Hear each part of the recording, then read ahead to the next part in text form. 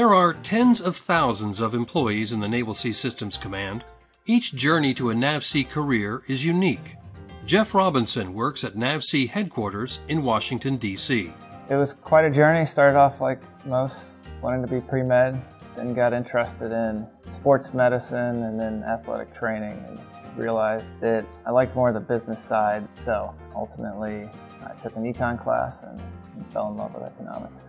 Robinson turned his love of economics into a career as a NAVSEA contracting officer. We buy very complex, high dollar value, high profile things that protect our nation. The mission is super awesome. Showing up and knowing that you have value to our nation. So that's what really drew me into the NAVSEA job. Contracting officers like Robinson are essential to virtually every NAVSEA procurement.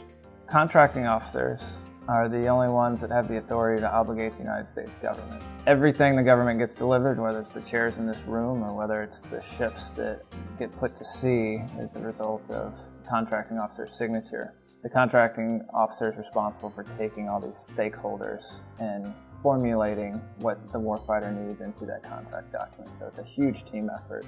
Robinson enjoys finding what he calls the sweet spot in a contract. Favorite part of my job is to solve complex problems, to take really big problems and really work with who I think are the smartest people in every area of technical expertise, and to combine that into a solution, and that includes industry.